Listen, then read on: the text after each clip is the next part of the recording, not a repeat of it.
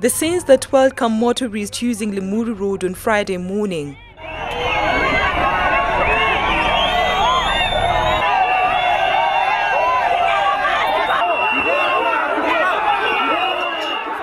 Hundreds of Nairobi City Park market traders protesting against the burning of the market, barricading the roads using stones, wooden poles and even burning tires.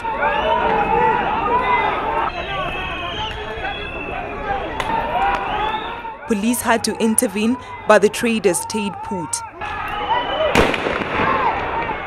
Then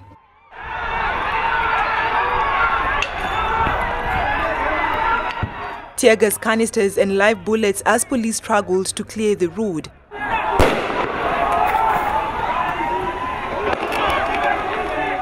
The area turned into a no-go zone as angry business people engaged police in running battles.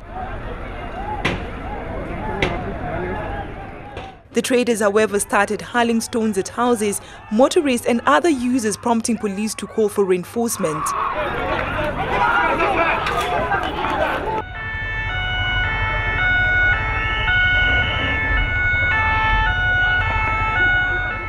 All the traders want is an explanation on what happened. Na mimi nimesikia mbaya bila kumechomeka huko na saa hii nashindwa watoto wangu watakula nini au wako na vibada huko. Sasa nasikiria huruma juu hata tuna kitu, hakuna kitu mtu aweza okoa hata mmoja. We also want clarification on why a memorandum was signed between this administration and Chandaria Foundation to renovate this market without the input of the members, without public participation. Kangathamburu is among traders who are counting losses at the market. He just had watermelons delivered last night. Panda yangu ilikuwa ile hiyo store limejenga na 1600 imeungua yote. Nina melon hapa nilikuwa nimemwaga juice road 3 tani 10 hiyo ni 30 tons. Yote imeungua. Sasa sijui hata tutaanza wapi ama tutamalizia wapi.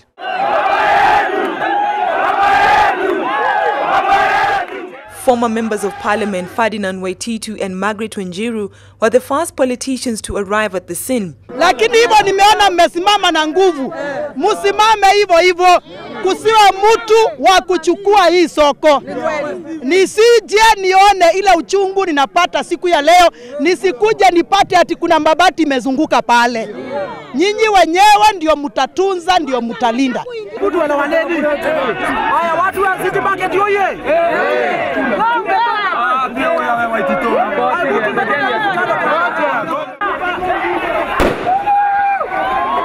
The two are forced to cut short their speech.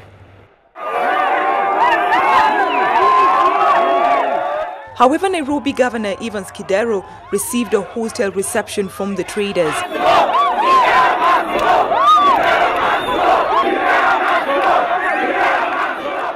As he tried to address them, this happened. Then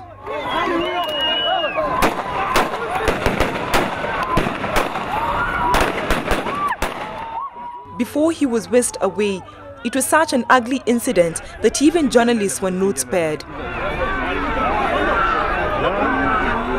There has been a row between traders and the county government over a move to renovate the market. Now, the county government had already given a 3-month notice for the traders to vacate.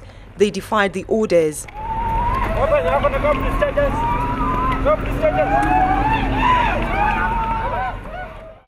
While traders of the City Park market continue to count losses following the fire that burned their property, they have only one question: what caused the fire? Now, this question can only be answered by the Nairobi City County Government. For Ebru Africa TV at the City Park market in Nairobi, I'm Brenda Czeda.